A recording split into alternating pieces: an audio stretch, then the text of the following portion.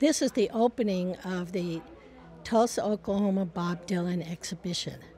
And this is the first time you're going to see all his archives, or a lot of them. And when they first started this, I donated my pictures, my proof sheets and my pictures.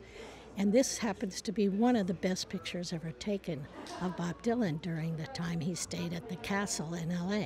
So I shot a zillion pictures of him, which are now here at this show about Bob Dylan in Tulsa, Oklahoma. I mean, he's been sitting with boxes and boxes and boxes from each year. He would take a box and stick stuff in that from that year. That's how he saved his stuff. Okay, so those boxes came here, and then they took them apart and made this. This is an amazing presentation of his collection and pictures and songs. I can't believe what they've done here.